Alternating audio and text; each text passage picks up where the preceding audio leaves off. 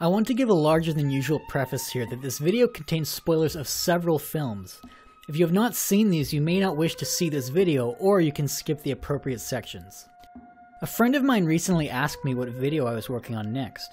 When I told her that I was going to make a video on Hylophobia, she didn't understand how anyone could be frightened by a forest. So I asked her, "Have you ever been in the woods at night?" She replied, "Yes." "Did you ever take a flashlight and point it into the forest?"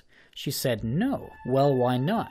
She replied, "Just in case I see a pair of eyes staring back at me." Hylophobia is the fear of trees or forests. There are a surprising number of modern films that incorporate hylophobia into their plot or setting, but so too is its prevalence in literature, mythology, and human history. So what is it about forests that seems to frighten us to our core? Everyone has probably heard the tale of Hansel and Gretel, written in 1812, in which two children are abandoned in the woods. It's not long before they find the home of a witch, deep in the bowels of the forest. A story you may not have heard of is Vasilisa the Beautiful, an 18th century Slavic fairy tale about a young woman who loses her way in the woods, only to encounter Baba Yaga, a cannibalistic witch common to many fairy tales. In every story, Baba Yaga resides deep in the forest, preying on those who get lost. Forests were home to many folklore witches in Eastern Europe, with every region housing their own version of Baba Yaga. The First Nation tribes of the Pacific Northwest tell the story of Tsanakwa, a supernatural creature that eats children.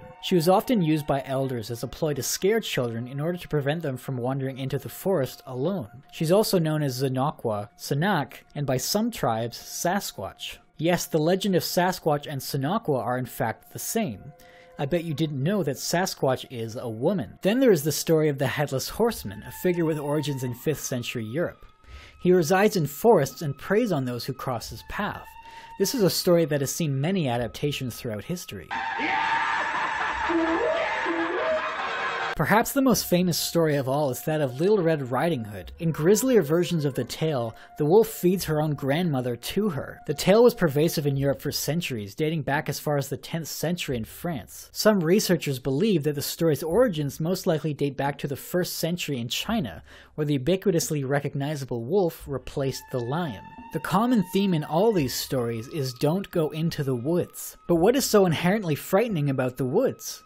In order to find out, I thought I'd go see for myself. So personally, I've spent my whole life in forests, so what I thought I'd do for the purposes of this video is just go for a hike, show you guys that there's really nothing to be afraid of in forests. In forests, dense trees obscure your vision and hearing, and prevent you from seeing approaching predators such as witches or wolves until it's too late.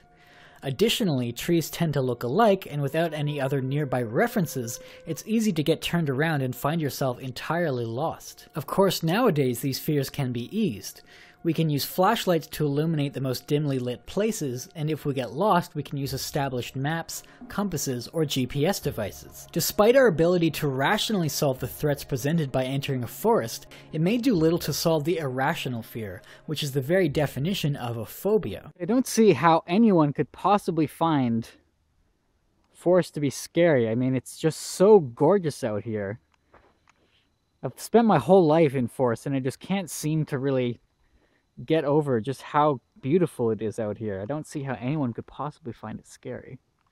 But, you know, some people...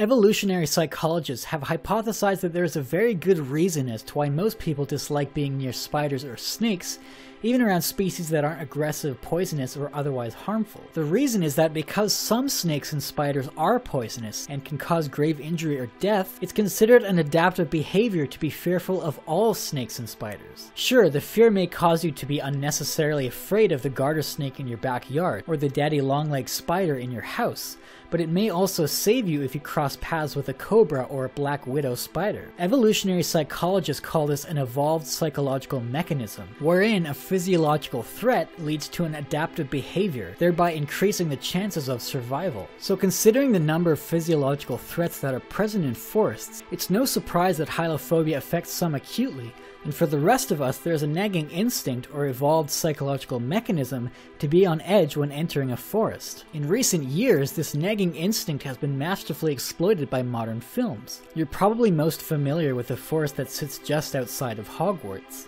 The forest? We can't go in there. Students aren't allowed. And there are werewolves. Oh, there's more than werewolves in those trees, lad. You can be sure of that. Nighty-night. The Forbidden Forest is dark, filled with dangerous creatures, and is off limits to students. It is a place of fear. Similarly, Middle-earth has many forests, and each offered obstacles and ominous threats to the protagonists. The horror genre has especially benefited from Hylophobia in recent years. I've already discussed Okagahara in another video, but today I'd like to talk about 4 films that exploit Hylophobia in different ways. The first is more or less an honorable mention. I don't think it's a coincidence that the climax and the most horrific scene of Under the Skin takes place in a forest. This actually reminds me of another time an alien was found in the woods. Please, don't hurt me. Don't be afraid. Yeah! The second film of significance is The Witch. So yeah, I've been watching tons of videos lately about Hylophobia, and it's really fascinating stuff. I really enjoyed The Witch, actually, which one of you guys actually recommended to me. And oh, what the fuck? Give me what I want, or you never divided by leave. Fucking kids and garbage. Anyways. Back to The Witch. In The Witch, a family of settlers built a new home near an uncharted forest, only to be set upon by the forces of evil that live there. There are several themes in The Witch, but the first we learn is that the characters themselves are afraid of the forest, and only venture into it out of necessity when their crops fail. The very presence of the forest adds tension to the film.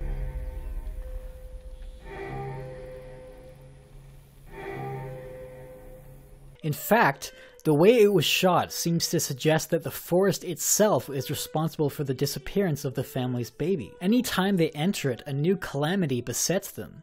It's not long before Caleb, the eldest son, becomes hopelessly lost in the forest, not only in the physical sense but in the spiritual. He's tempted by his corrupt nature, empty of grace, bent on sin. His sin is boobs. His sin is boobies! He loves the boobies! Give me them tatas! Why don't you just get in there and like... Needless to say, the witch takes full advantage of his lapse in judgment. At the end of the film, Thomason accepts the freedom of sin and witchcraft, enters the woods, and attends a witch's sabbath. This is a meeting of those who practice witchcraft, worship the devil, and shocker, it always takes place in the woods. The dangers of the witch's sabbath have been preached for centuries, and indeed, many were killed simply by being accused of attending such a meeting. So in The Witch there are many elements consistent with Hylophobia and the real dangers forests present. Another movie I watched actually pretty recently was the Blair Witch Project. I mean, some people could say that it was, Hello? Anyway, some people think that the Blair Witch is a little bit boring, but personally I don't think so. I think it was really quite subtle in the way it was done. The Blair Witch Project is a classic film, and for better or worse, more or less started a new genre of found footage horror. Fuck you, Paranormal Activity! As I mentioned, the bedrock of this movie is its subtlety. The snapping of a twig is enough to put the viewer on edge, and again we see elements of Hylophobia being exploited to their fullest. The characters quickly get lost, and though they know they're being hunted by an unseen threat, the darkness of the forest, combined with the difficulty in figuring out where the source of noise is actually coming from, causes them to be completely helpless to the mounting danger. It could be deer, I guess. I don't fucking think it's deer though, man. It sounds exactly like the shit last night. It's on all sides of us. It's gotta be just like a deer. It was a deer, man. I think it was a fucking... It wasn't like last night. Jesus Christ, what the fuck is that? Fuck! It's a film that embodies Hylophobia by presenting rational dangers in an irrational circumstance. It's starting to get a little late, and I think actually ready to head home myself, and Hello? Hello?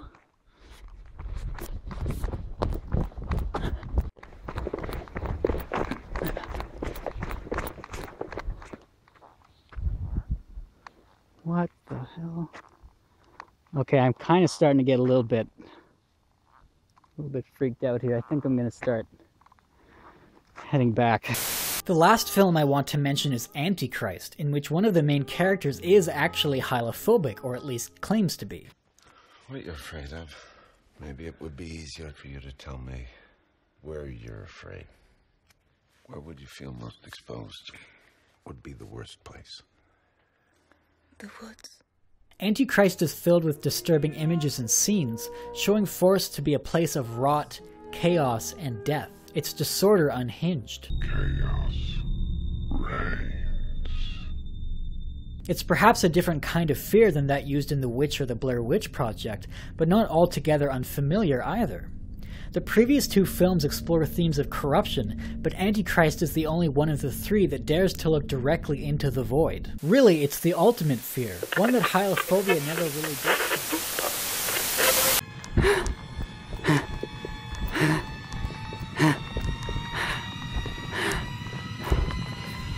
What do you want from me? He referred to my hands. If they're small, something else must be small. I guarantee you there's no problem. I guarantee it. Despite our ability to rationalize the dangers present in forests, the irrational, instinctual mind, the one that functions on evolved psychological mechanisms, will always be vulnerable to a clever filmmaker. So that leaves just one question. Are you afraid of forests? Thanks for watching.